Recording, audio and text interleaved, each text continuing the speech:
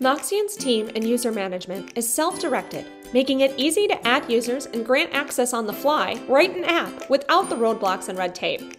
It's also more secure, as you know who everyone is and what permissions they should have. All of this is done from the Manage Teams panel. Access the Manage Teams panel by opening Show Participants in the folder's More Action menu, or by clicking the Details panel on the desktop with the folder selected. It's also possible to access the Manage Teams panel from inside the folder itself, from the person-shaped icon in the left sidebar. In Manage Teams, you'll find 5 different columns that help add, organize, or assign access to contacts in different ways. The Contacts column, the Teams column, the Production and Folder selector, the Participants column, and Participant Details. Let's start with the Contacts column. The Contacts column is where you can add new contacts without designating any sort of access or permission set. If you just need to add 1 or 2 people, you can add them from the New Contact button. Otherwise, upload a list in batch using a CSV with the format of first name, last name, and email. When you add people to the Contacts column, you are just adding their info, not assigning permissions or access in any way. Think of it how you might add contacts to an address book. From the Teams panel, assemble contacts into different organizational groups.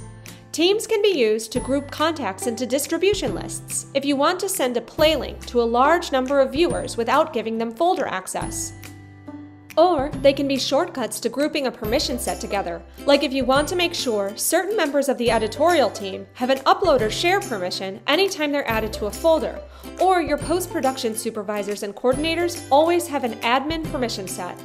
To create a team, click New Team and give it a name.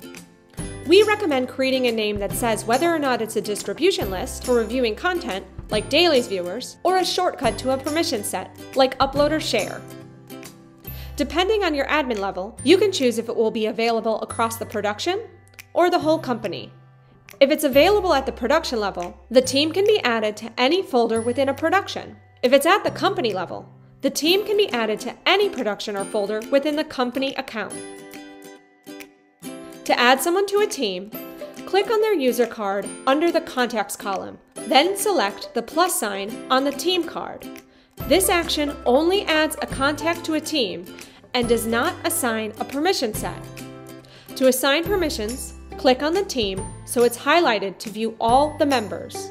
Click on each individual user and set their permission in the Teams column. This locks that contact's permission with that team, so anytime that team is added to a folder, that permission level is locked in. To understand more about permission levels and what they enable contacts to do, we have a permission matrix in our Help Center. If you need to add lots of contacts to a group, like you're creating a distribution list for screeners, Dailies distribution, or putting together a real-time review session, you can use a CSV upload to assign bulk contacts to a team. This does not assign a permission set beyond viewer and only groups the contacts together. Assigning contacts to a team does not inherently designate access to a production or folder.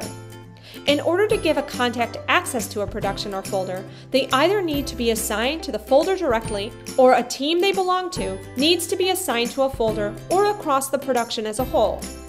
To assign someone directly to a folder, which is easy for granting one-off access to a single individual, click on their user card in the Contacts column and select the folder in the middle column, or the Production and Folder selector.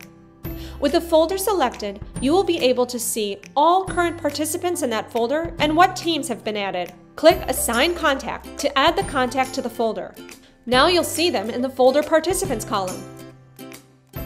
Adding a team to a production or folder adds all assigned team members to that production or folder and any subfolders underneath. To add a team to a production or folder, first select the production or folder you'd like to add them to. Remember, adding a team to a production enables access to all folders and subfolders within the production, so only add contacts and teams to the production level if they need a high degree of access. Selecting Production shows all the current participants and teams added to the production. With the production or folder highlighted, click Assign Team to give everyone access to that production or folder. The Participant Details column is all about checking your work. By selecting Production or Folder in the Production and Folder selector, you can see what contacts and teams have been added across the production as a whole or within the individual folder. Click on the individual participant card to see what permission level each participant has across all teams in the folder. The highest level of access wins. We recommend treating your first folder like a contact panel for the whole production by setting up all your contacts and teams under Show Participants in your first folder, even if you're only granting access to that folder to some contacts. That way, adding contacts to future folders is a breeze, as you've already added contacts, created teams, and assigned permissions within those teams. You simply need to assign them to other folders across the production. And that's how you manage teams, grant folder access, and manage permissions in Moxion.